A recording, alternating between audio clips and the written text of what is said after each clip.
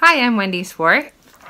I'm the author of A Monster Like Me and The Wish and the Peacock. So I got some questions from Stacey Douglas, who is the library assistant from Copper Creek Elementary in Arizona. And she wants to know, what inspired A Monster Like Me? Well, when I was little, I had a hemangioma on my forehead. It was about this big and it was about the size of a golf ball. You can still see the scar. It goes from here up to about right there.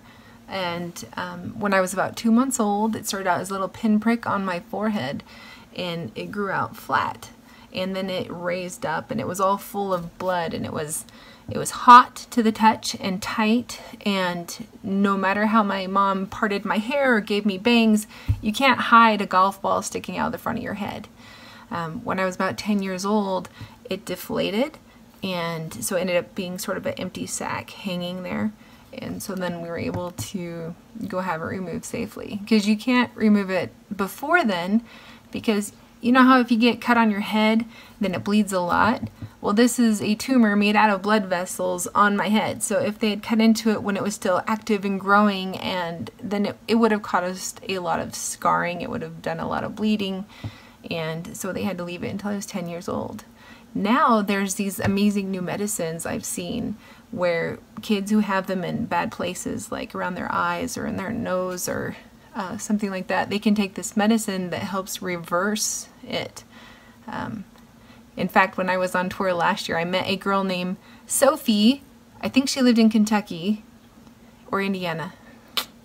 I met a girl named Sophie who had a hemangioma around her eye in the same place that my main character has.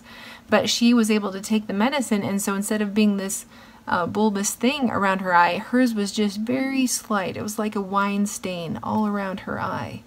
They didn't have that when I was little, so I lived with it on my forehead, and it affected my parents as much as it did me. Sometimes people were pretty cool about me having this on my head, and sometimes they were very much not. I did have a preschool teacher that told the rest of the kids not to play with me because I had the mark of the devil on my forehead, and that they would be infected by my badness if they played with me.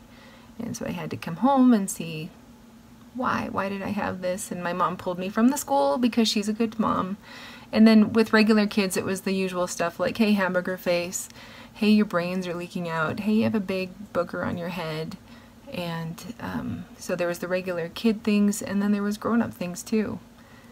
Like one time I went to the grocery store with my mom, and a lady with teenagers looked at me, pointed at me and said, hey, look kids, that kid doesn't need a costume for Halloween, she's already got one. And then they laughed and walked off, and my mom was so shocked she didn't know what to say. She couldn't speak even. And then there was other things that happened after that. When you're a kid and you have something that makes you look different from other people, then sometimes people are kind and sometimes they're not kind. And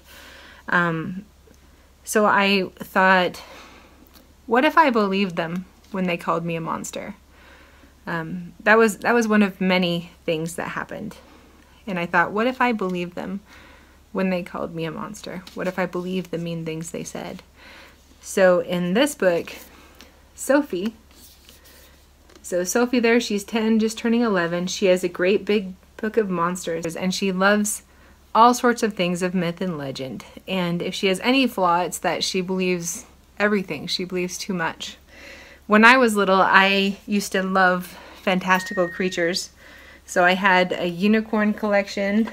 Most of them are gone now, but I collected unicorns, and I loved dragons, and all kinds of other things. Any kind of a fantastical creature, any kind of a legend, any kind of a story, I loved it. I used to wish that the things that she sees around her were real.